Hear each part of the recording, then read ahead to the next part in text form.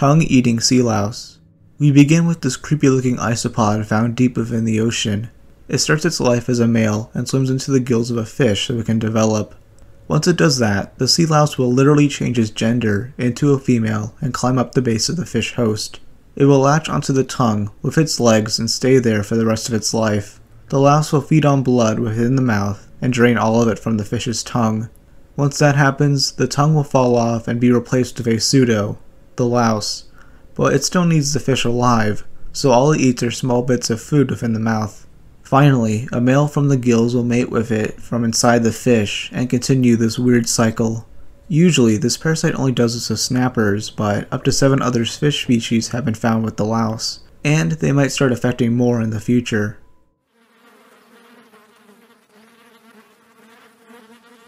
Human botfly. This thing is definitely the worst nightmare of many. It's an insect that injects its mature eggs into other insects like ticks or mosquitoes. Once this happens, those bloodsuckers will infect any mammal they get into contact with, like humans. Those botfly eggs will live inside the body for a short amount of time, until the quick change in temperature will cause them to hatch. This larvae will travel through the skin and cause it to harden, along with some painful oozing. These maggots will remain inside for up to 3 weeks, feeding on tissue and whatever else they can find. They leave the body through the pupal cases and start the cycle all over again. They tend to not affect humans too much, since they mainly are found in Central and South America. The procedure to remove them involves cutting the skin and pulling them out, surgical style.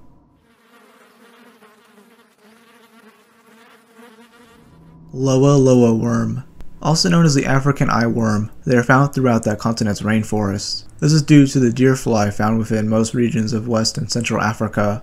Once infected, you will see little symptoms. All you will see are the occasional swellings that come up and go. But the larvae of the fly, the worm, will travel through the body over the course of many days. Yet you will definitely see it when the Loa Loa pops up in your eye to call it home. Yes, this creature will swim around your eye, once causing some infections. The only way to treat it is through surgery, most notably by opening up the eye and removing it.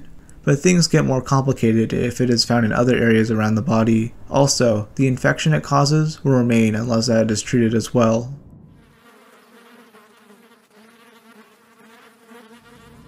Leucochloridium Paradoxum. Usually this parasite only affects gastropods, like snails and the like, but they tend to affect other species as well through their life cycle. It starts with a snail eating the eggs of this flatworm, which grow inside. They form in the stalks, where the snail's eyes are, making them appear different. To birds at least, they look like caterpillars and will try to eat them. These worms may also force the snail to move out into the open, more likely to be preyed upon. And once that happens, the cycle continues, until they are released through droppings which other snails might eat.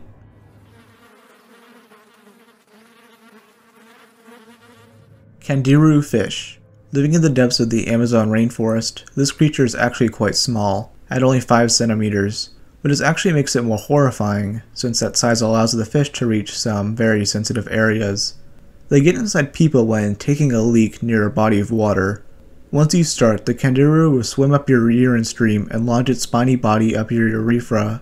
It's been described as a very painful experience, as it sucks the blood and makes its way towards your bladder, and once that happens, inflammation and possibly death will occur.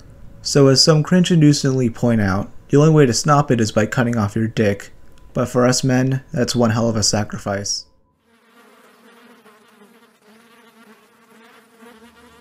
Australian paralysis tick. While incredibly similar to other species of ticks, this one has more harmful side effects. Located in various parts of eastern Australia, this bloodsucker will attach itself to various mammals, especially humans. With humans, they can cause various allergic reactions and other more potent symptoms. If not removed soon enough, effects will include rashes, weakened limbs, flu-like symptoms, anaphylactic shock, and partial face paralysis, as the name suggests. While easy to spot due to the pain, children are the most susceptible due to lack of knowledge. There are, of course, various treatments similar to removing a normal tick, along with various chemicals needed to kill it.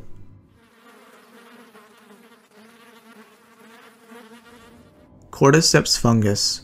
With over 600 variations out there all over the world, this is definitely the creepiest species here. They came to light with the Planet Earth series 2 decades ago, with footage showing the fungus infecting ants. How it works is that whatever insect or arthropod that comes into contact with it will be taken over, completely at will with the parasite inside them. Its goal? To slowly kill and make sure more fungi are spread to others in the species. Sometimes, the cordyceps will even have them move to higher ground, ensuring the spread. The fungi will spread out of the head and to other areas of the bug in some of the grossest ways possible. Usually though, this only happens in certain Asian countries with vast jungles. On the bright side, the cordyceps helps ensure that populations stay moderate, and seemingly can be used in medicine.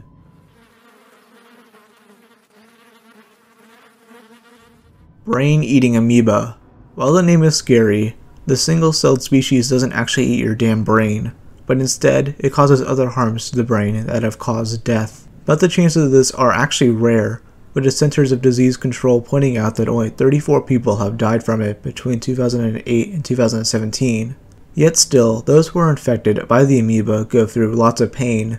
It's usually found in warm bodies of fresh water, along with other forms of H2O, like improperly chlorinated pools. They travel up your nose and reach the brain, where they cause symptoms like fever, nausea, severe headaches, loss of balance, seizures, hallucinations, and possibly death.